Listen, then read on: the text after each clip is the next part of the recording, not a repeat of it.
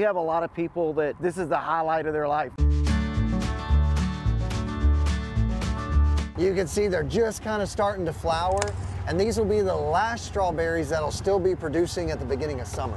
Oh, I love strawberries. A lot of people said they never liked strawberries until they started eating our fresh ones, and then they take a bite and they said, this doesn't taste nothing like the stores, you know. Theirs is more like cardboard, where ours is just juicy, you know.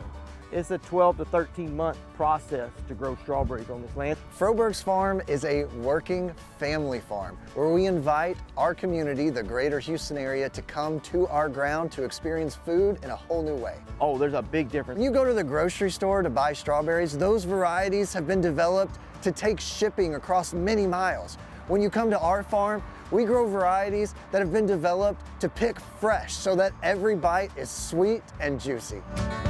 There's Grandma Froberg.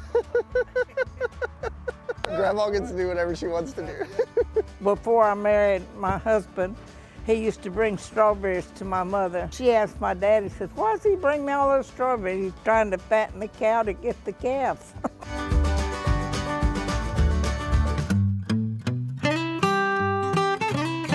The farm was founded by my great-grandfather, Fred Froberg, in 1936. Pick your own fruit is not a new concept here at Froberg's farm. In 1936, he was using young men to pick the strawberries. Strawberries was the main crop. Alvin was famous for strawberries. And in 1942, when World War II broke out, he lost all his labor to the draft.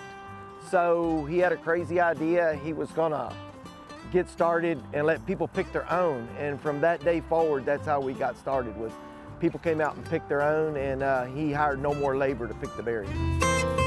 If it's your first time out to Froberg's farm, we make the process as fun and tasty as possible. When you come into the store, you'll be greeted by our friendly staff, and you'll receive a strawberry picking bucket before walking out into our vast strawberry field and filling that bucket. You'll then come back into the store and pay by the pound. Most of our strawberries in this country comes from California. Well, they can pick them. It's going to take them at least a week to get them to the consumer. The people here can pick them, and that night they can go back and make strawberry shortcake or any kind of strawberry dessert, and it's fresh. It's fresh is always best. One of the most rewarding things as a farmer is to look out in the field and see families enjoying your crop. Like when a family comes out for the first time, they pick a strawberry and bite into it, and they're just enjoying all the sweetness. Everybody calls me Grandma Froberg. Oh, I love to see people. Some people have been coming since I started coming here. And I think this is the best place in the world to live, is Alvin. Everybody cares about everybody, you know.